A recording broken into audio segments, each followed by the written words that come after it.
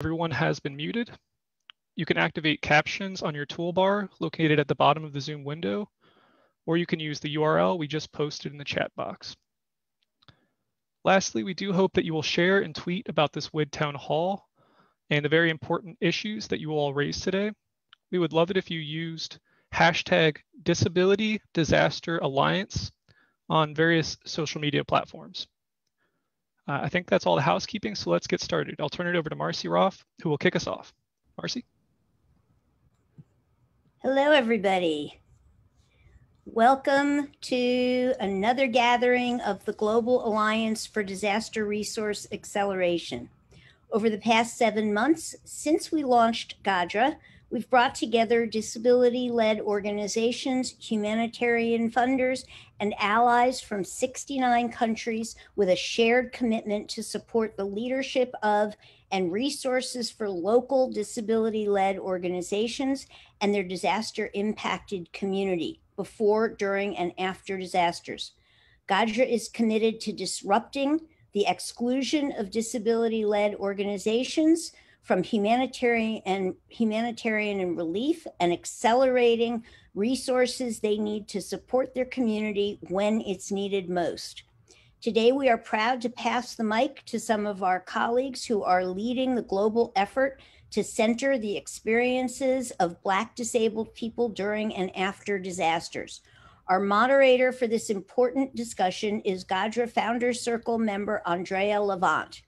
Andrea and I have been partnering on operationalizing inclusion for many years, and I've always admired her leadership. Andrea is the founder and president of Levant Consulting, LCI, a social impact communications firm that offers cutting-edge corporate development and content marketing for brands and nonprofits. LCI's specialty is helping brands speak disability with confidence. As a communications consultant and inclusion specialist, Andrea has over a decade of experience working with programs that support youth and adults with disabilities and other underserved populations. She currently serves as the impact producer for Netflix's Oscar shortlisted feature film documentary Crib Camp, where she is charged with leading the campaign's effort to promote understanding of disability as a social justice issue and build across lines of difference. Before we turn to Andrea, I'm pleased to welcome our guest speaker, another longtime partner who I've had the opportunity to collaborate with on key disability and disaster policy initiatives for many years. Curtis Brown has Homeland Security and Emergency Management experience at the federal, state, and local levels. He currently serves as the State Coordinator, Director of Emergency Management at the Virginia Department of Emergency Management. In 2018, he co-founded the Institute for Diversity and Inclusion in Emergency Management, IDIEM, a nonprofit organization dedicated to diversify the field of emergency management and promote the application of equitable practices to improve disaster outcomes and build community resilience for the most vulnerable communities. Curtis is recognized as a certified emergency manager. He serves on the Equitable Climate Resiliency Advisory Panel for the Institute for Building Technology and Safety and FEMA's Mitigation Framework Leadership Group. I'm excited to welcome Curtis and the Institute for Diversity and Inclusion in Emergency Management as our newest GADRA Founders Circle member. Welcome, Curtis.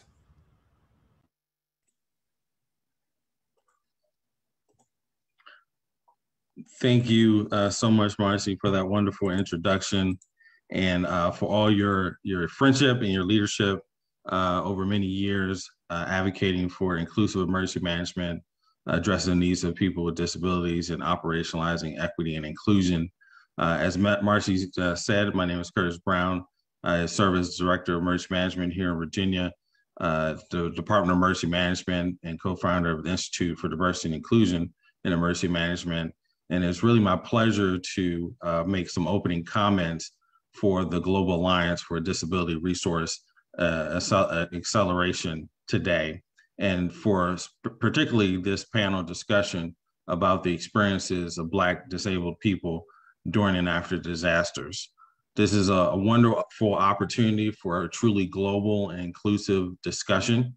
Research focused on the correlation of race, disability status, and disasters confirm clear and systemic biases and negative impacts against Black disabled people before, during, and after disasters. For instance, data related to the global COVID-19 pandemic has confirmed disproportionate impacts, including higher cases and hospitalization rates and death rates. This is why discussions like we're having today are so critically important. The panels today are focused on having a conversation about preparing for, responding to, and recovery from disasters centered through the experiences of those who best understand these issues. Black disabled people are the subject matter experts who should be empowered, included, and insights leveraged to make ensure that disaster response agencies make drastic and systemic and sustainable changes to improve the outcomes of Black disabled people during disasters. It makes us all better as a society when we have inclusive emergency management practices and make sure that our planning and our response and recovery addresses the needs of everyone. Myself and other emergency management leaders greatly benefit from these discussions since they remove the need for assumptions and helps to directly identify gaps and issues. This conversation today demonstrates the power of diversity and inclusion and in prioritizing the needs of those disproportionately impacted. Today, we highlight one element of this important discussion about diversity, equity, inclusion, looking at the needs of Black disabled people and their experiences in disasters. There are other data points that demonstrate the urgency of this moment and topic. Persons with disabilities are more likely to be left behind or abandoned during evacuations and disasters, in many cases due to inaccessible facilities and services and transportation systems. Several studies show us that including the needs and the voices of persons with disabilities at all stages of disaster management process enhances our ability to really be inclusive and meet the needs of everyone. All these data points demonstrate the intersection of race, color, ethnicity, and individuals with disabilities in disasters. As we continue to move forward with the COVID-19 response, I hope we can learn the lessons that are needed to be learned to address these clear gaps. We face the potential for more frequent and impactful natural disasters as well. That's why it's urgently needed for us to hear these voices and to take actions now. Our emergency planning efforts should be inclusive, address the needs of people of color, and build resilience and preparation for future emergencies. Prioritizing marginalized people and integrating equity into all aspects of disasters can occur if we make diversity, equity, inclusion a foundational goal and responsibility of emergency management. Prioritize at-risk populations in all planning and funding programs in all aspects of emergency management, and integrate and empower and leverage those who experience inequities on a daily basis. In closing, I appreciate the opportunity to participate in today's session and thank all the panelists for the great work that they do, and the moderators as well, for all the viewers who are participating in the discussion today and listening, who will take the information and turn it into actionable changes to make impact all over the globe. Really thank you for all that you do as well. So with that, I'll pass it back over to the moderators. And again, thank you for the opportunity to make some comments today. Thank you so much, Curtis. Thanks for being here.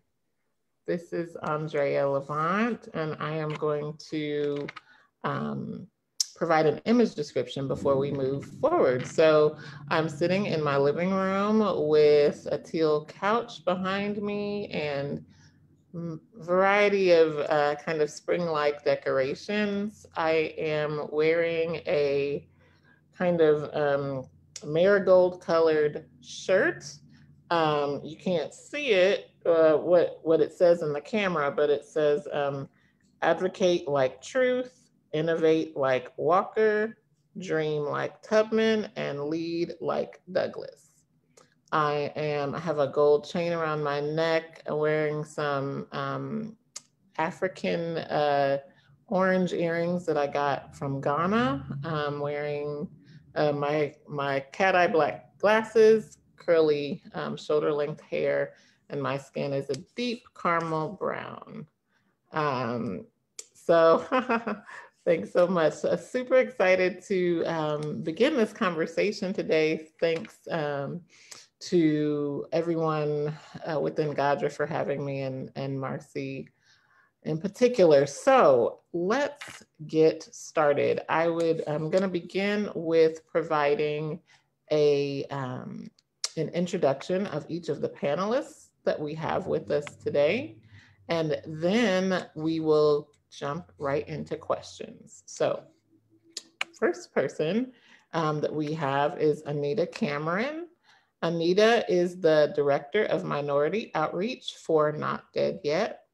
As a Black disabled lesbian, Anita has dealt with racism, sexism, ableism, and homophobia, sometimes combinations of these. She has used her experience of discrimination and her unique intersectional perspective to promote understanding among different groups of disenfranchised people and increase social justice among those fighting for social justice. Then we have Diko Yusuf, who is a high school literature teacher in Nigeria and project coordinator at the Special Needs Initiative for Growth, located in northern Nigeria. Yusuf became more involved with advocacy in 2019 during his year of national service, when he joined a community development service group for sustainable development goals. Then we have Leroy Moore, who is the founder of Crip Hop Nation and has been a key member of Poor magazine since the 1990s. Moore's work with Poor magazine began with his column, Illin and Chillin'. He went on to become a founding member of Poor magazine's Homefulness and Decolonize Academy. Moore is also one of the founding members of National Black Disability, an activist whose work centers around police brutality against people with disabilities. Next, we have Vivian Isabor, who has run awareness sessions and advocated on platforms such as BBC, Mental Health Today, and Mind since being diagnosed with ADHD in her early 20s. Isabor is a trainee clinical associate in psychology, currently studying part-time at UCL and working with individuals with complex emotion needs in East London. She is also a founder of ADHD Babes, the first support group for Black women and Black non-binary people with ADHD, where she is the Director of Community Outreach and Wellbeing. And finally, we have Kaman Wasup, who is the Treasurer at PNG Assembly of Disabled Persons and Chairman at PNG Blind Union in Papua New Guinea. Kaman has facilitated systemic advocacy trainings on disability inclusion since 2018. During Kaman's trainings, people with disabilities gather to partake in formal and informal advocacy activities. Kaman also runs focus group discussions regarding topics such as utilizing mainstream media for advocacy.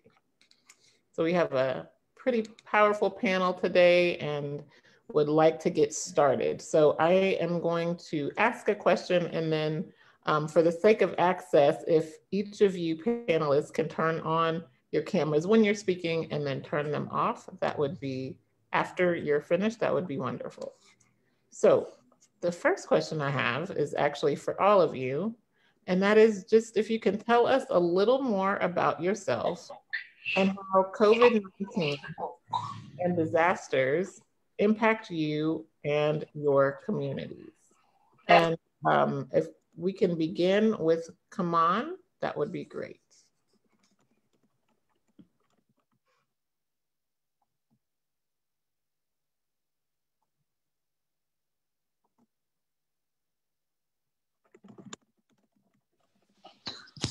Sorry, I'm navigating using my screen reader to unmute my audio and my video, I guess. Hello, everyone. I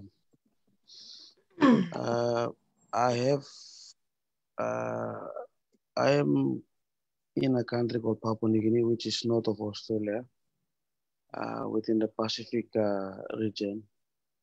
So basically, my country is pretty much a small country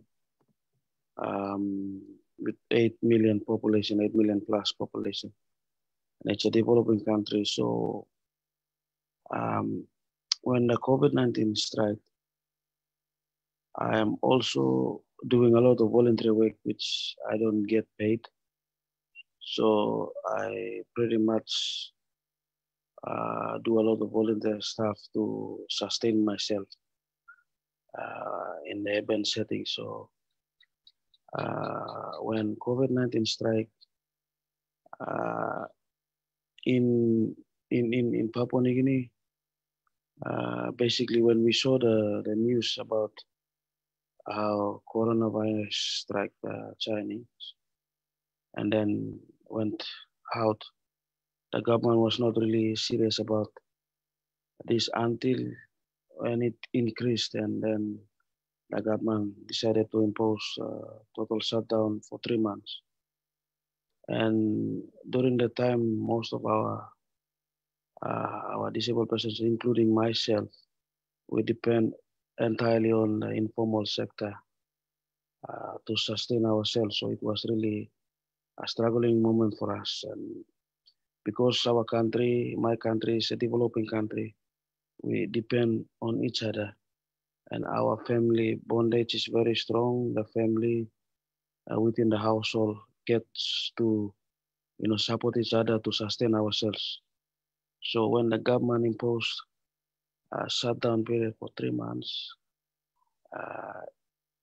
it did not take into consideration how we will survive throughout the process of throughout the period of shutdown. So it was really a struggling moment for myself, specifically a person with disability.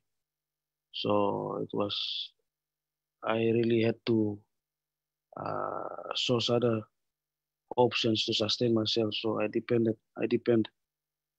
was depending entirely on my family to the funds means and way for me to sustain myself. So it was really a struggling moment for myself because I depend entirely on the informal sector and also doing a lot of voluntary work just to, bring something back to my family. So it was a struggling moment for me during the time that the government imposed 3 months shutdown when there was a first case registered in Papua New Guinea.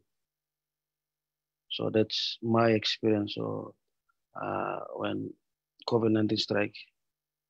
Thank you. Thank you so much. Anita, can you tell us more about yourself and how COVID-19 and disasters impact you and your communities? Hello, my name's Anita Cameron. I'm the Director of Minority Outreach for Not Dead Yet. Quick image description, caramel colored skin, Black woman with long locks.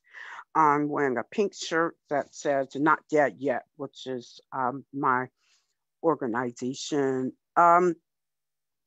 One thing I don't think it was made clear about me in this is that I have disaster and emergency planning experience. I'm what's known as a CERT, which is Community Emergency Response Team. Started that out in Washington, D.C. and helped to organize the first CERT class for people with disabilities here in Rochester, New York. I then went to Denver, and joined their CERT, and then became a CERT instructor, the first legally blind instructor for the state of Colorado, and then became a program manager and an amateur radio operator. And I've had some experiences in real life disasters and real life actual exercises, both national, state, and local. When COVID hit, I immediately began to notice the impact on the Black community and the disability community. And as I saw the impact and saw that often we were not served, we were, dying at faster and higher rates and things, I then began to write about that subject in the context of my job. As I said, again, I'm director of minority outreach for Not Dead Yet. Not Dead Yet is a disability organization that is opposed to and fights against disability discrimination in medicine, medical rationing, healthcare rationing, euthanasia, and doctor-assisted suicide. And so I saw where in that context, especially as proponents of assisted suicide began making the moves to list COVID-19 as a terminal illness and push for people to apply for assisted suicide using COVID as that response. And I saw that as really dangerous.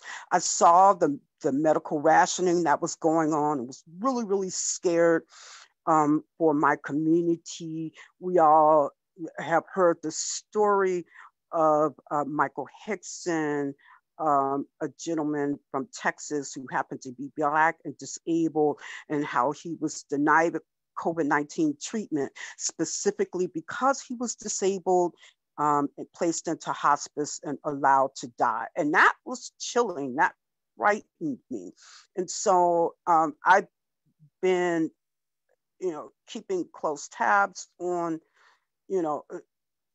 as we're living through COVID and seeing its impact on Black community, Native American, indigenous community, Latina community, and particularly the disability community. It's scary. And I'm still watching. And people with disabilities, we are fighting still for basic resources and fighting to be included, in governmental things, in funding, and all of that. So I am definitely keeping aware. As I said, I've done some writing for this for Not Dead Yet, and just on my own, it's frightening, and I am.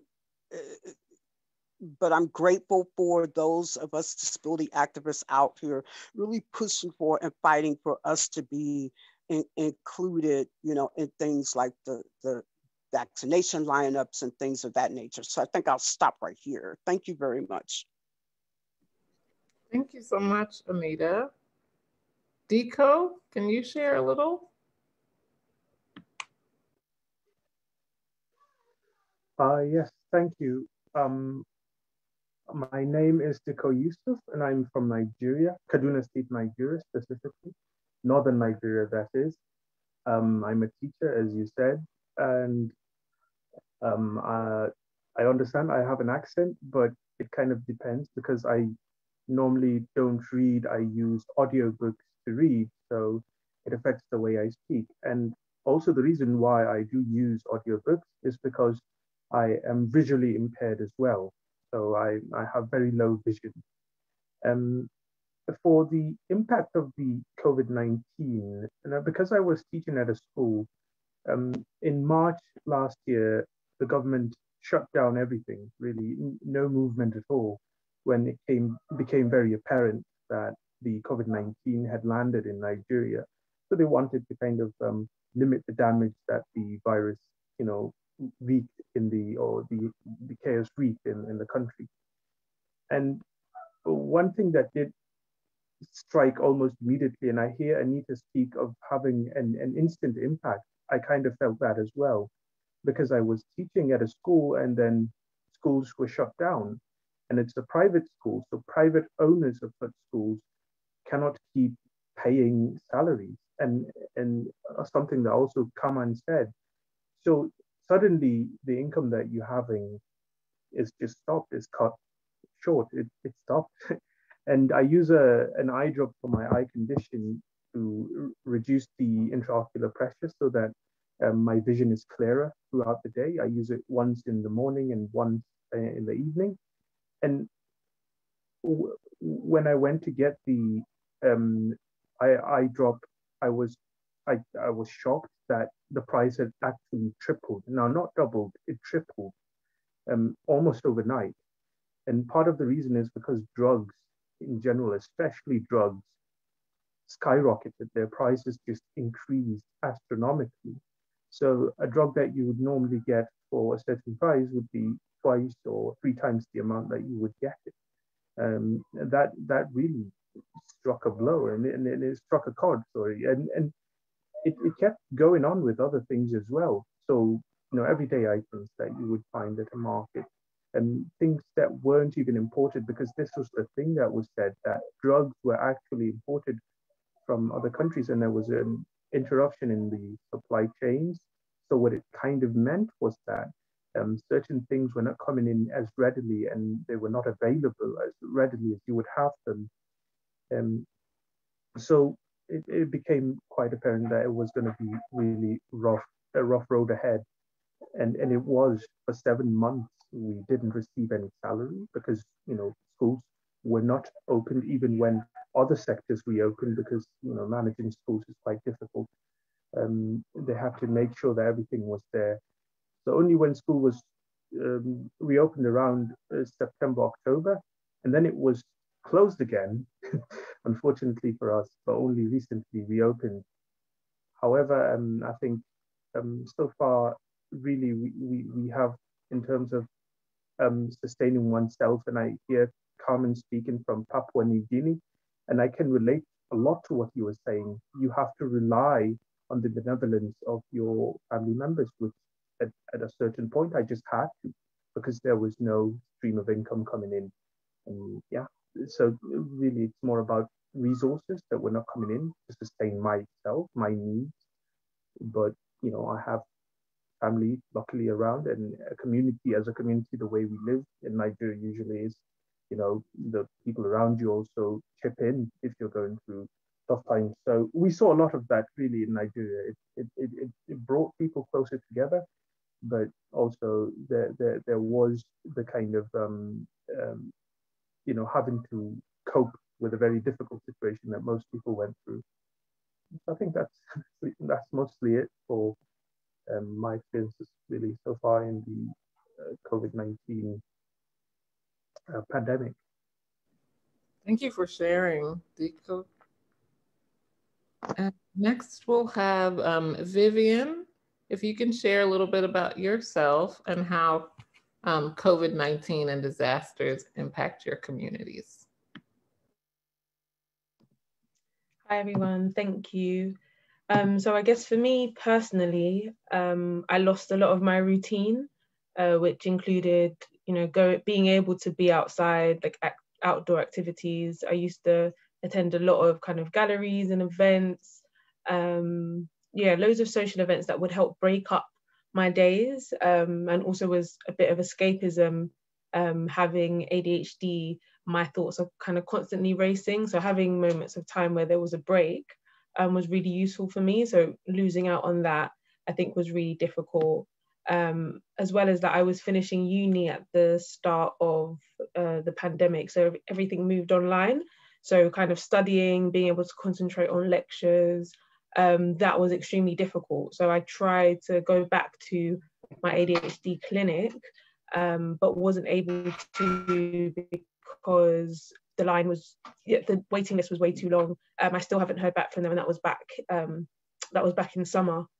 So yeah, the lack of access to services is a really big difficulty. As well as that, remembering dates. I think the lack of kind of change and the daily, not being able to go outside and have different things to break things up has meant the days are blurring into one, and it's made it difficult to organize. A difficulty that some people refer to as time blindness has gotten worse because there's no breaks. Everything just feels very flat. And in terms of our community, a lot of people from the Black community with ADHD have spoken about not being able to access services. ADHD services in the UK are already stretched. They don't have enough resources. And now during the pandemic, a lot of people's difficulties you can see it a lot more. It's been maximized because we've lost out on our routine, we've lost out on our support networks, and the things that would help us manage. So people are experiencing it a lot more and seeking help from a system that already doesn't have a lot of resources in the first place. And then things like feeling isolated, so not actually having, your community around you has meant loads of people have been seeking that community online.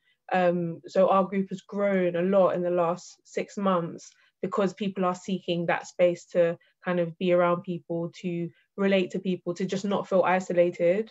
And I think the lack of services was already bad, but during this kind of disaster and this COVID-19 period, it's gotten a lot worse.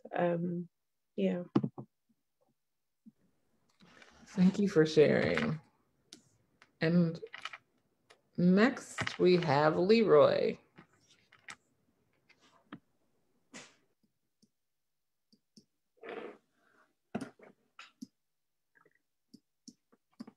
Hello.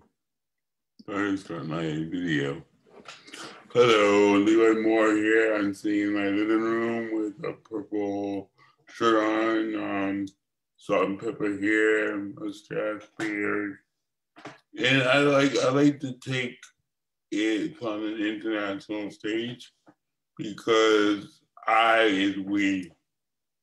So there's no story without we. And, of course, people with disabilities make up the largest minority group in the world. And in disasters, it's the same story. We've been here before, it's just bigger. We can look at Hurricane Katrina, we can look at the earthquake in Puerto Rico, we can look at, what's happening in Haiti. Same story. It's the story is that people with disabilities are left out and are killed in hospitals by police, and we are the last ones to get any kind of services or any kind of vaccines if we need it. And that's because of our institutions and our laws don't go further enough. Our laws are not implemented, so it's a piece of paper. And our services are not dedicated to us. Every time we get into a budget situation, our services are cut. So it makes sense that in emergency situations, it happens over and over again, that we are killed by police and that we are the last ones to be thought of. It's the same story. It's now it's a bigger pandemic and everybody's dealing with it. In New Orleans, it was poor people of color that dealt with it. And white wealthy people didn't see it. We had our president, George Bush, that flew over it and looked out the window. So it's nothing new, and this world is left behind I want to say, you know,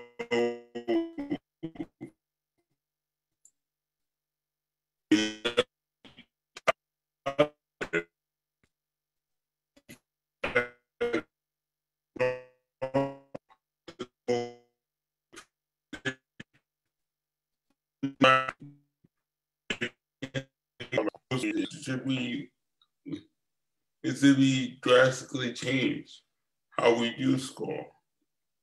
You know, now it should be like a teacher in an empty room and everybody has computer at home. Because we can't go back to what's normal. And we see that when schools in New York open up, they had to close 2 days after because people were on COVID. So it's, you know, it's so frustrating that the system won't change.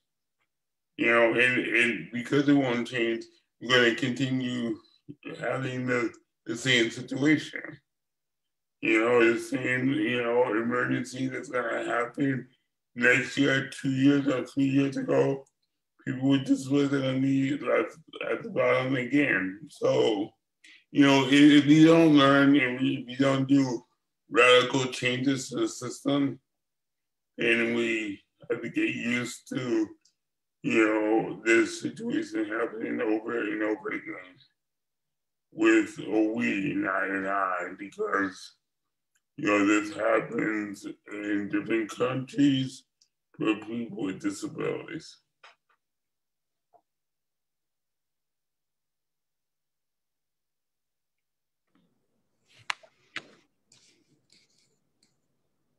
Okay, thank you so much, Leroy. This is Andrea. So I want to, and I feel like, you know, this was alluded to, and well, not even just alluded to, but quite honestly, each of you spoke about this a little bit with regard to COVID-19, but in general, if you can give us a broader perspective on the ways that you understand and know Black disabled people to experience racism and ableism before, during, and after disasters. And so I'm going to direct that to, in this order, Anita, Leroy, and then Kaman. So again, the question is, in what ways do Black disabled people experience racism and ableism before, during, and after disasters? Hi, this is Anita. One, in the first place, we aren't even thought of, okay? We're not even thought of before, during, you know, or after disasters. We're not thought of by local government, state government. Our communities are not heard from. Often when we try to advocate for our communities, we're kind of pushed away, kind of dismissed. As we know, and particularly in the disability community, I mean, Black folks, we do tend to be poorer. When we're disabled, we tend to be poorer. We also tend to have a lack of access to information and other resources. You know, even, you know, compared to other groups of disabled folks. And so what ends up happening is, as we see, you know, the disability community itself is rarely, if ever, you know, thought of before, during, and after disasters. And that shows up in silliness like, you know, oh, have disabled people have paratransit, help them to evacuate. Really? Okay. oftentimes, you know, if we have to evacuate because, you know, we're poor and tend to be poor, we often can't. We often have no choice but to shelter in place. In disasters, people with disabilities lose, we die unnecessarily. Um, and so, you know, in so many other ways. And then after disasters, you know, our communities were the last to, um, you know, to go through the, to be cleaned up, if you will. You know, we're the last to, you know, we're there. I mean, think about it. I mean, if you think about Hurricane Katrina and think about that, there's still parts of New Orleans, you know, where the houses are still devastated and whatnot from Hurricane Katrina. Okay, we're talking like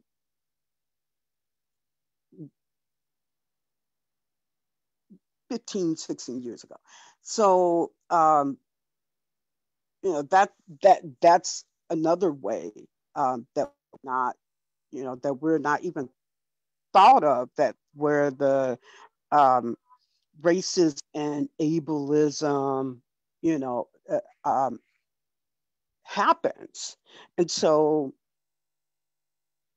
um, we're not listened to by the, you know, by these commissions, you know, by the you know, the city government planning or all of that. They just don't consult us.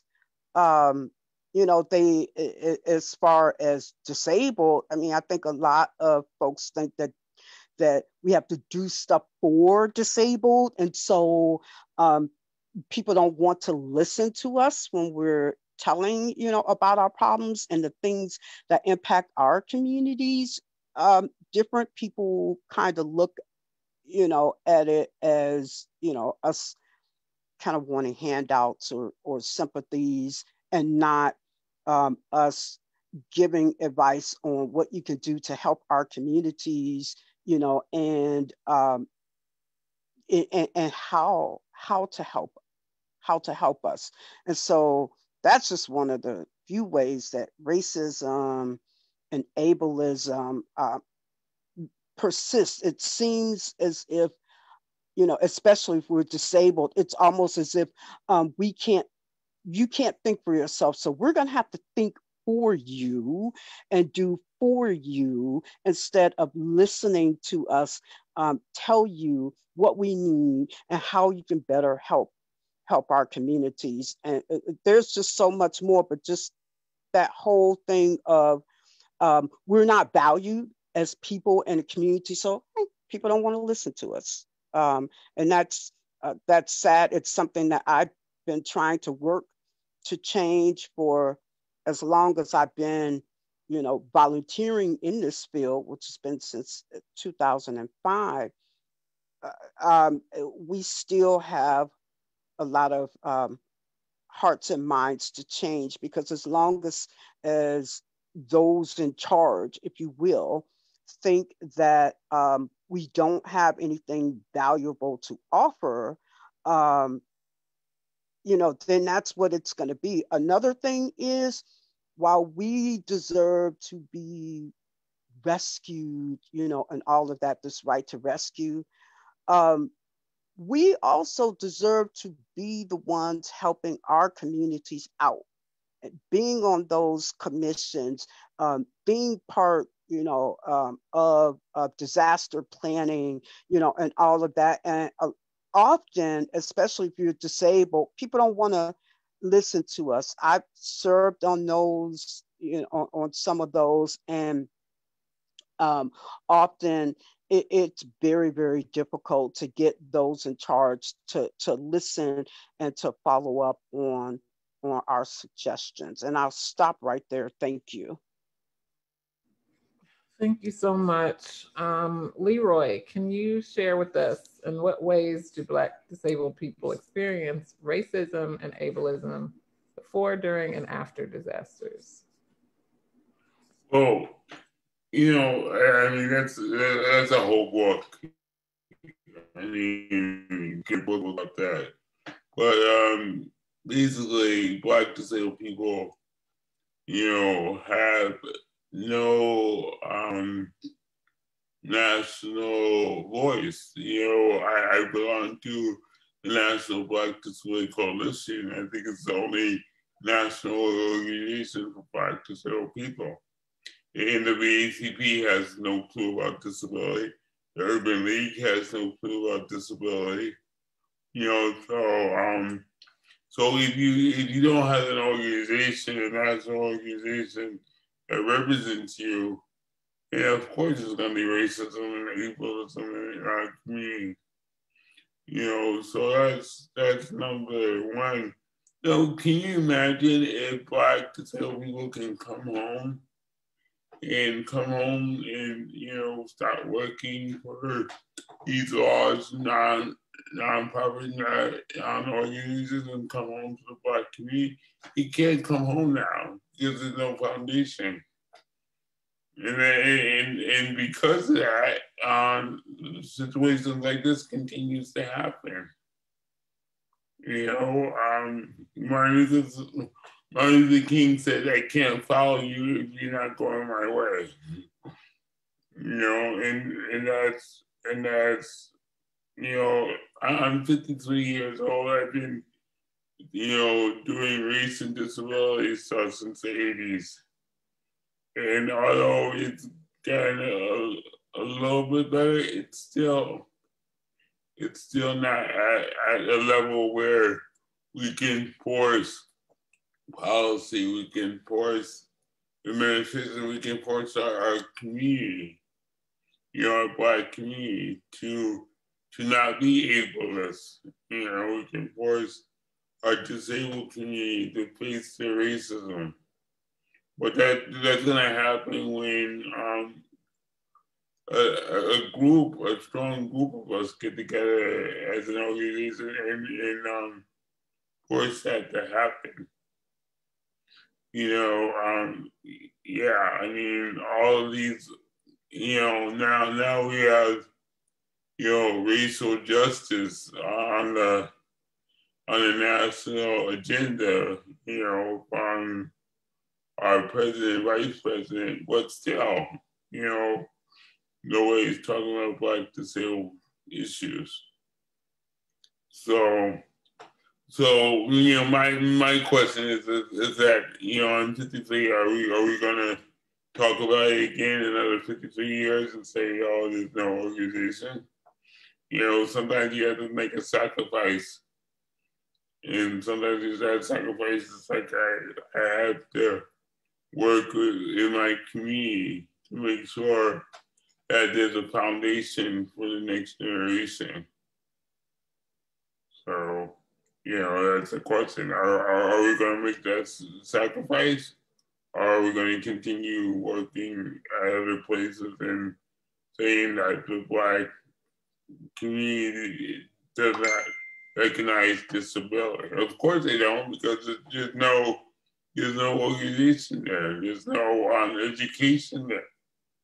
We are into these nonprofit disabled organizations that really don't speak to Black disabled people. So, thank you. Thank you so much, Leroy. And last for this question, come on. In what ways did Black disabled people experience racism and ableism before, during, and after disasters? I think for myself, specifically coming from a country which is dominated by Black people, Papua New Guinea is located in the north of Australia.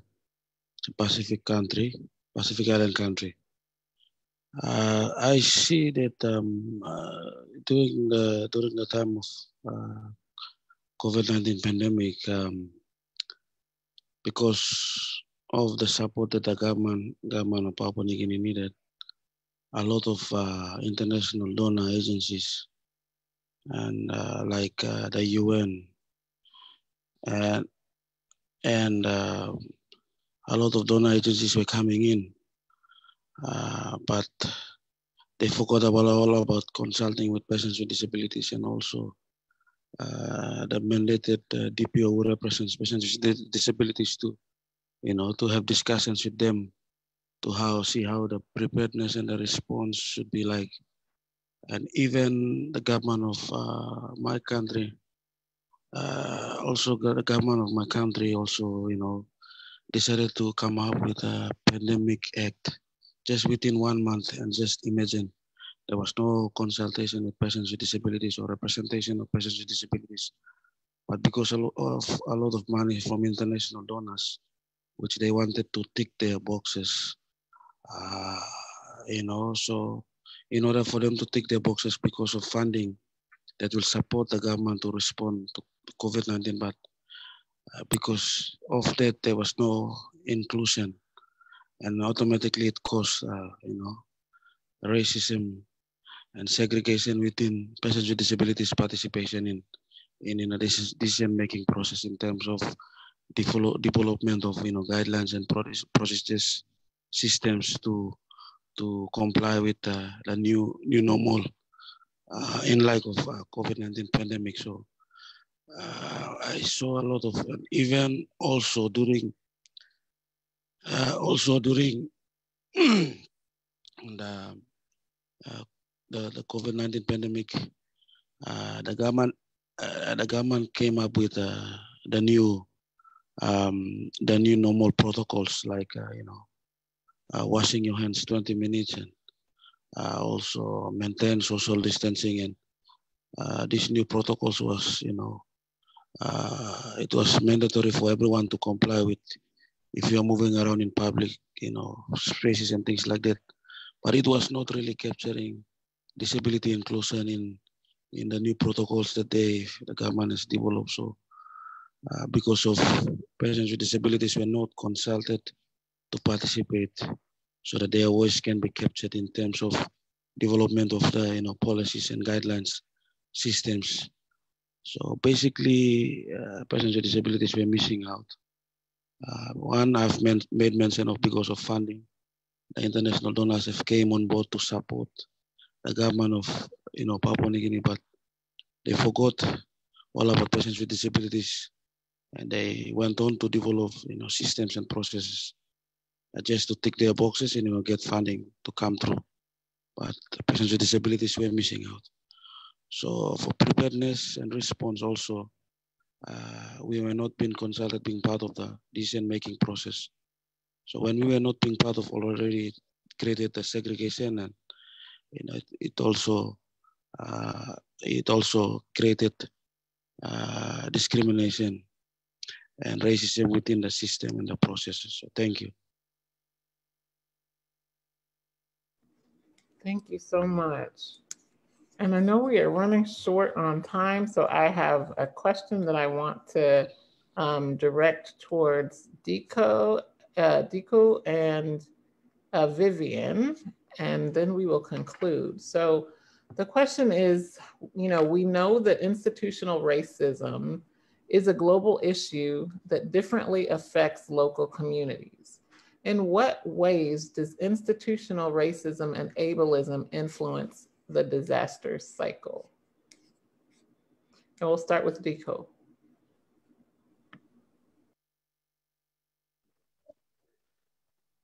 Okay, so in terms of institutional racism, as you've spoken, I suppose I'm speaking as a Nigerian and as a country dominated by Black people. So kind of the experiences of my personal experience as a person with disability, and also in considering the fact that there is a lot of ableism within the society. It goes back to, really, for me at least, it goes back to that major idea of where we're having a very little access to employment and participation in politics and civic policies. You look at the cabinet in Nigeria for people who make the decisions, who call the shots. You find that it's not representative at all, really, of persons with disability. I think there's only one person who has a disability in the whole Senate or something.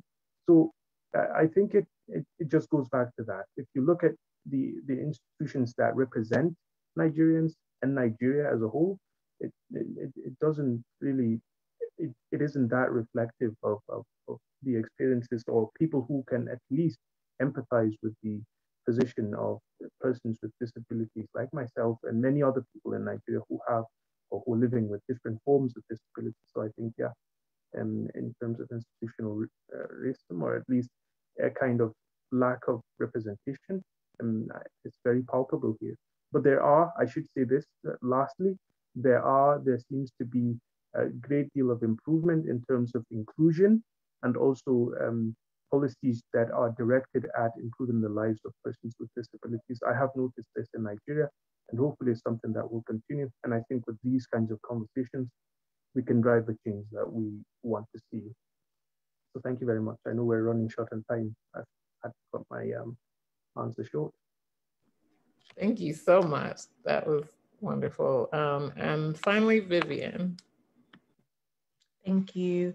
So I think there's a lot of things that contribute to the kind of disaster cycle, especially for Black people within Britain. So I'm from Britain, England and North London to be specific. And within this society, mental health, physical health, within education, and even within politics, Black people are discriminated against, Black and Asian and other minority groups, but specifically Black people, especially within mental health services, have worse outcomes than their white counterparts. So I think that exists already as a difficulty. And then when you look specifically at things like ADHD, that ADHD being seen as an invisible condition means that people overlook it. People don't necessarily understand what it means, especially within our community. So often people grow up not knowing, and then considering the fact that ADHD is underdiagnosed in a lot of groups. I think the fact that, within our society, for example, Black women aren't believed when they express pain during childbirth. I think that kind of rhetoric of not understanding pain and cultural competence means that our experiences aren't necessarily believed by professionals, which I think adds on to the fact that a lot of Black women are diagnosed later on in life. So a lot of the people within our group, they've been diagnosed up to their early 20s, with people being diagnosed right up to their mid 40s. And that's kind of a combination of being a woman and being Black. I guess in terms of how it now becomes a cycle, I think us being underdiagnosed and not being given the support and the treatment that we need means that we're not getting the support we need to kind of improve our quality of life. So that affects our employment prospects, that affects our mood and our mental health. It goes on to affect our physical health and our relationship and just our overall quality of life. So if we're already going through those things and then you put, a huge pandemic on top of that it's going to maximize and multiply the problem, and we don't have the resources and the tools to manage that because we don't have access to these services, we don't have access to the support. So I think it works in a cycle where we're already disadvantaged, and then the disaster put on top of that makes life harder, and then trying to recover from that, again, with the lack of access to services, the lack of understanding, the lack of cultural competence, and knowing what ADHD looks like within the Black community or within minority groups, means that there's a disconnect, and we're kind of forced to get through it together as a community and to kind of lean on one another's strengths, which is a great thing, and we're resilient and we're surviving, but we need more than that. It needs to be responded to with something that is concrete and something that's delivered to us, for us. So I'll try and keep it short like that. All such powerful commentary and truth. Thank you all so much. We're over time, and to Leroy's point earlier, this could oh my goodness, we could go on forever and ever around this topic. So thanks, hopefully, for what will be the beginning of a conversation Thank you all for joining us. Thank you to each of our panelists, to Anita Cameron, to Leroy Moore, to Diko Yusuf, Vivian Isabor, and to Kaman Wasup. And then we also want to thank our Curtis Brown, who led us out in the beginning. You can learn more about joining GADRA on the WID website, www.wid.org, WID. And please be on the lookout for more information on the next GADRA event, which will be held on May 20th. Thank you all so much. Thank you.